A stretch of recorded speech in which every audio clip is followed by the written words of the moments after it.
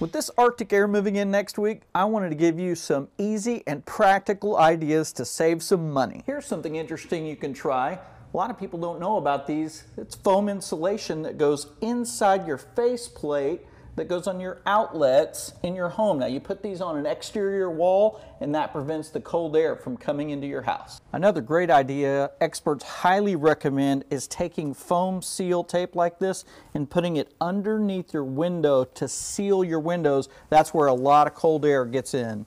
Another key to saving some money, your thermostat. Turn it down to 65 degrees if you're going to be gone from your house for more than 4 hours. Let's talk about your hot water heater. What you can do is take the temperature and turn it down to warm, or you can set it at 120 degrees. Now, if you're going to be gone, go ahead and turn it all the way down to that vacation setting. One last thing to remember regarding safety. It's worth repeating that if you use a space heater to try to save money, you need to allow 3 feet between the heater and any other object to prevent a fire.